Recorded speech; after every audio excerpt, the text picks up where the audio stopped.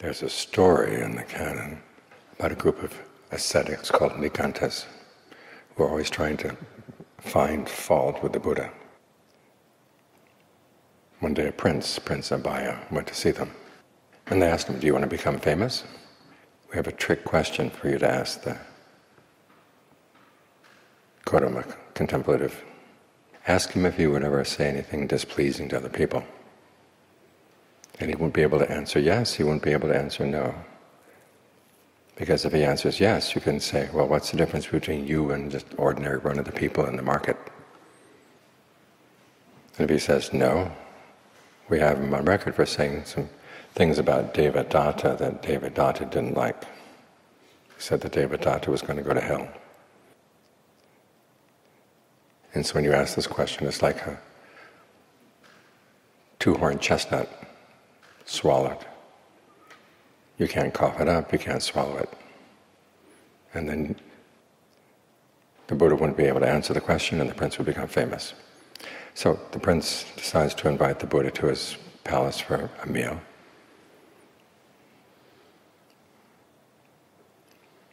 And then at the end of the meal he comes and sits in front of the Buddha and he has one of his baby sons sitting on his lap. Apparently the son was there that if the Buddha said something that the prince found displeasing or something that he couldn't answer, he would pinch the son would cry, and that would be the end of the conversation. So he put the question to the Buddha.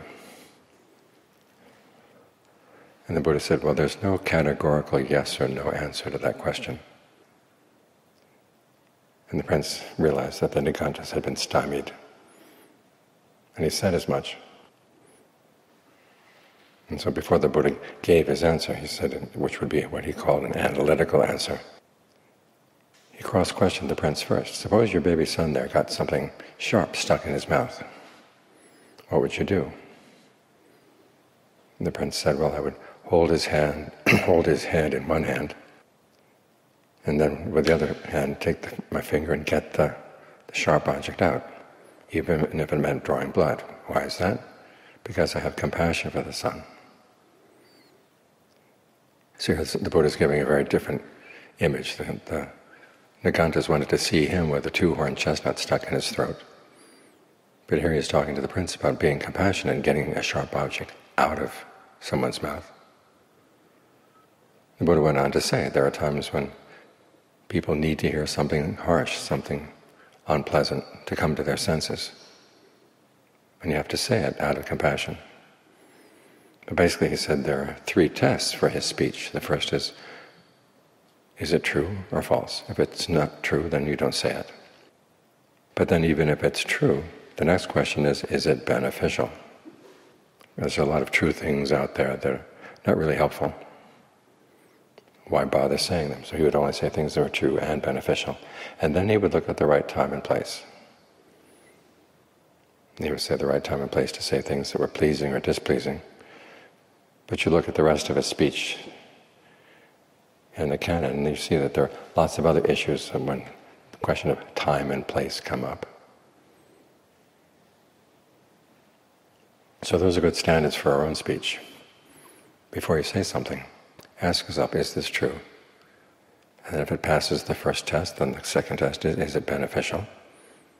Does it really help the person you're talking to? Would it really be helpful, genuinely helpful for you? And then the third is this the right time and place for this kind of speech? And John Suat used to make a comment about people who didn't have any filter on their speech at all. He says an idea comes into their head and it has to come right out their mouth. And the way he said that was a sign of a fool. You have to be careful about your speech. And this principle lies not only to your speech outside, but also to speech going on in your mind right now, as you're meditating.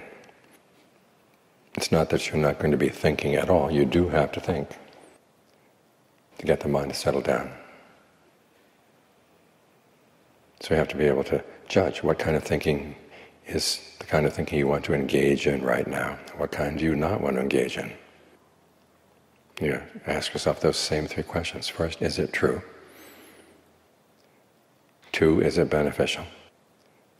And 3, is this the right time and place for that? If you can hold all of your thoughts to these tests, it helps get rid of a lot of unnecessary chatter inside.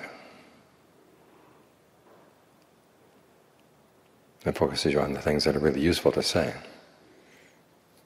Because what you say to yourself, the Buddha classifies as directed thought and evaluation. And it's actually one of the factors of the first jhana, getting into right concentration. You have to talk to yourself about what? Well, you talk to yourself about the breath. Because if you're going to settle down with the breath has to be comfortable. It has to feel right in the body right now. It has to be clear enough for the mind to be able to watch it, but gentle enough so that it feels soothing inside the body. That requires a lot of internal conversation.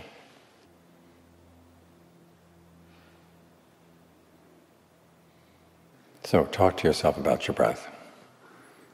Is it too long, too short, too fast, too slow? When you picture the breath to yourself, what kind of picture do you have?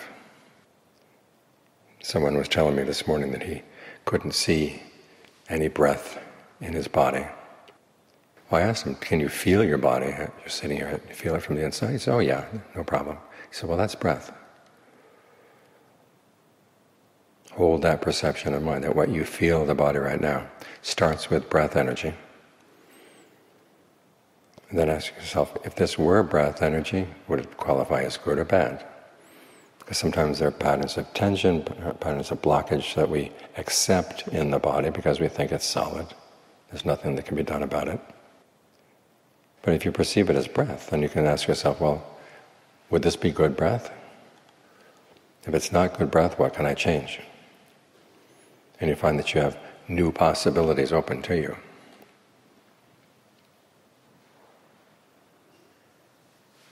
And then there comes a point where you realize, okay, the breath is as comfortable as you can get it, and then you can ask yourself, do I need to keep talking about it now? And if you see that it's not going to get any better by talking about it, that's when you put the thinking aside and just be with the sensation of the breathing. Be fully aware in all parts of the body. That's another problem we tend to have, is that we tend to think that we're in our heads, looking at the body from a little bit of a distance. But it's best to think that we're down in the body, surrounded by the breath.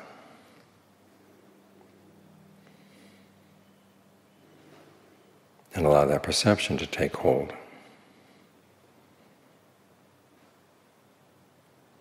And this way you take this habit you have of talking to yourself and you put it to good use. And you learn when you can stop.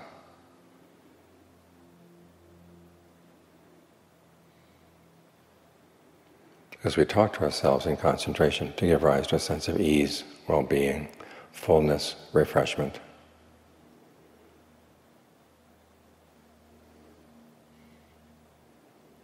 And when the refreshment kicks in, you feel less need to chatter about it. It just feels really good. Just learn how to appreciate it. Open all your nerves to it so that you can fully receive the benefits of it. And learn how to maintain it.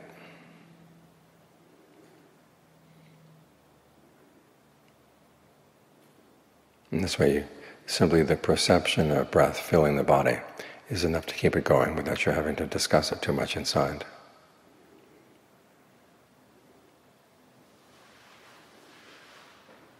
And this habit that we have of talking to ourselves, which can create so much trouble, we can now convert to good use.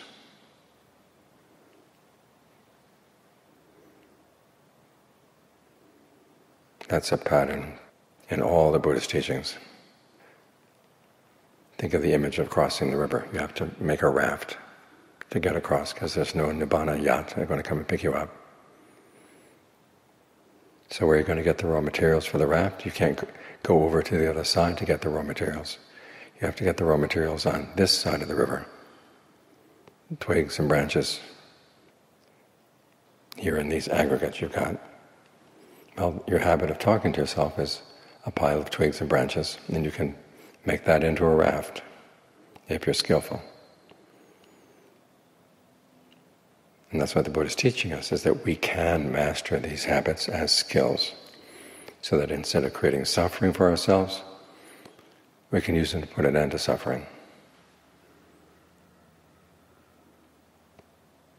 And then we can let them go, not out of hatred, not out of neurotic fear, but simply because they've taken us as far as we can go with them. They've delivered us to a good place. The Buddha says, when you let go of the raft on the other side, you still have some appreciation for it. You don't carry it around, but you do appreciate it. So that if anyone else wants to cross the river, you can say, well, I did it with this raft, and I did it with these twigs and these branches. You can try it, and you can see how far you can get too.